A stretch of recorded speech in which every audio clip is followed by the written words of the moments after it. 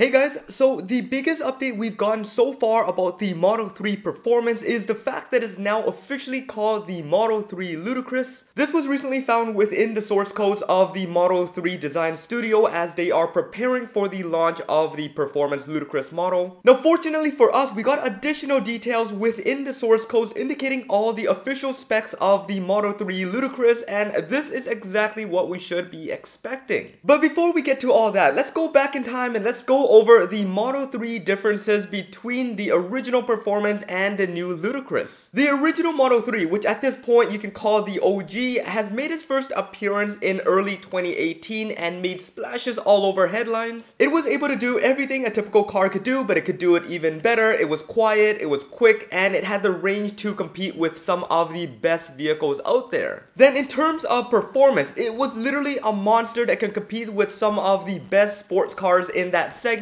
However, there was one downside to all this, and it was very specific to EVs in general. After a certain speed and RPM, the car would take a nosedive in terms of the performance, and this is where you'll notice this especially when you are hitting the mark of 60 to 70 miles per hour. The torque would practically just die off, and as you can see in this graph, after about 70 miles per hour, you are just crawling up to top speed. But then this all changed in early 2021 when Tesla introduced the Plaid Model S's and X's. These Palladium models here can accelerate at insane levels and get all the way up to top speed without taking a breath. Keep in mind, we're not only talking about the carbon sleeve rotors on the Plaids, we're also including the long range model which can accelerate all the way up to top speed without a single hiccup. So to be quite honest, up until today, there is not a single car in existence that can compete with the Model S and X acceleration other than those hypercars like the Navera. Those are very specific niche products that are upwards of $2 million,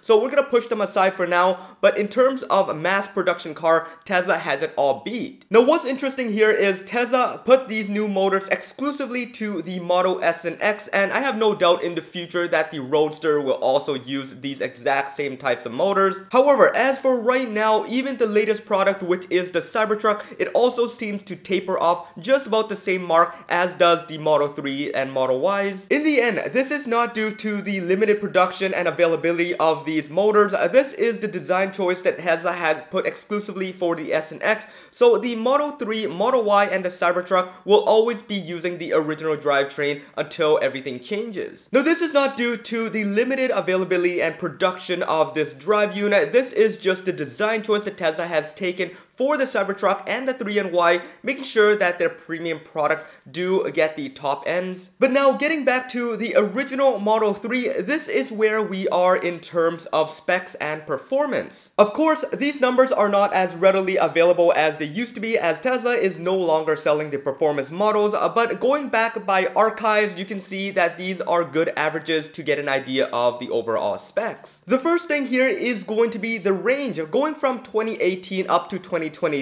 there has been some steadily improvements overall with the Model 3s. On average, we were getting an EPA approximated range of 315 miles for the best version of the Model 3 performance, and that equates to roughly about 510 kilometers overall. In terms of top speed, we have stayed about the same throughout the years at 162 miles per hour, equivalent to 260 kilometers per hour. This is a really good number overall, and for those just typically driving on the highway and freeways, you don't really have to worry about this. And finally, the most important part here is the 0 to 60s, and we have been steadily increasing, going from 3.5 seconds all the way down to 3.1 seconds, and this is where we are sitting as of right now. So yeah, those are the numbers for the original Model 3 performance. Now let's go on to the new Model 3 Ludicrous, and let's take a look at what's happening today. So just earlier this week, a user on X that goes by Justin has found within the source codes the reference to Ludicrous. Of course, this is after the sighting of the Ludicrous performance being filmed during a commercial, but nevertheless, this is what you're going to be seeing when you hit that order button. You're going to be ordering the Model 3 Ludicrous rather than the performance. If you want to know more about the commercials being filmed and the recent sightings, and if you missed all of that, definitely go check out my previous video. I will drop that in the description below. There's a ton of stuff stuff going on. Alright, so here is where things get a little bit confusing. In the recent findings within the source codes, this gives us all the details we need to know about the Model 3 Ludicrous, including its range, its top speed, and its 0 to 60s. This is actually perfect for us as it's available on the website right now, and if you guys want to check that out and compare it to the older model, you can do it yourself. Starting off, what we have for the range now is 510 EPA estimated miles. That is equivalent to 499 kilometers.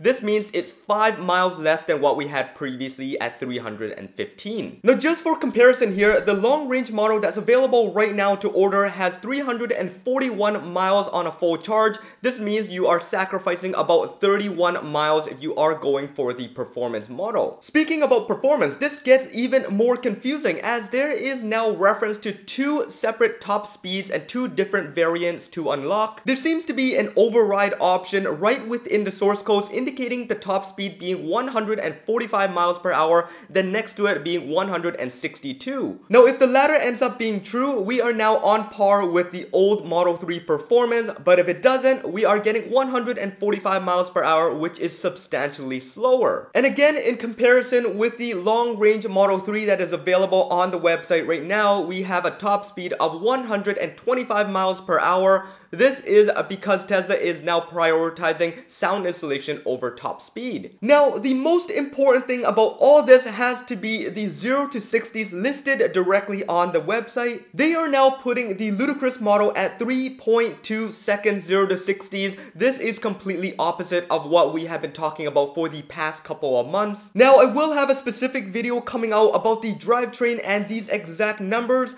This is just hard to believe as it does have a new drive unit, 600 plus horsepower with the acceleration boost option, and it's only pulling in at 3.2 seconds. With all that being said, it just doesn't add up and it just doesn't make sense. So I'm gonna be diving into this in the next video and we can all discuss about what we can be realistically expecting in the Ludicrous Model 3. Now let's just get straight to the numbers here and see what we have. The old Model 3 has a range of 315 miles on a full charge, whereas the newer Ludicrous model has 310.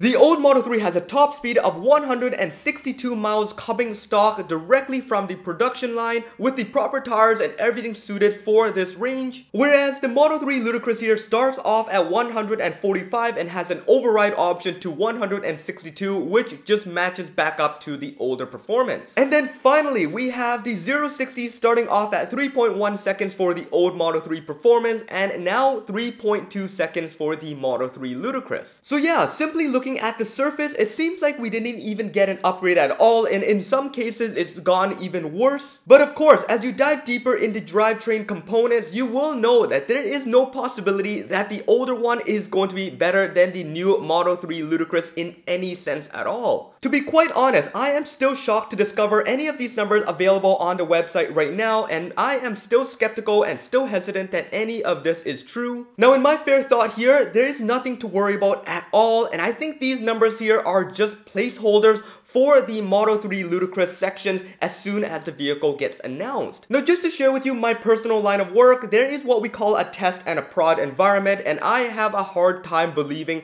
that there is any codes that are being put into the live environment before the official vehicle gets unveiled. So for the time being, I would advise you guys to just stay calm, be chill, and we are going to be getting the Model 3 Ludicrous unveiling and announcement anytime now. But before any of that happens, I will be keeping you guys as updated as possible on any information that comes out. And the next video, I will be talking all about the performance, the drivetrain, and all the important stuff that should make this car what it is. I am still betting on the fact that the Model 3 Ludicrous is going to be one of the best updates we've ever seen in a Tesla product so far. So, like I said guys, nothing to worry about, but I will continue to keep you guys as posted as possible. So make sure you guys hit that subscribe button and that bell notification if you haven't done so already. And follow me on X at HeyJohnE. You guys can chat with me and DM me over there. And if you want to support this channel and get a little bit more personal, I do have a Patreon link which I will drop in the description below. But this should wrap it up for this video guys. I hope you enjoyed it. This is John once again.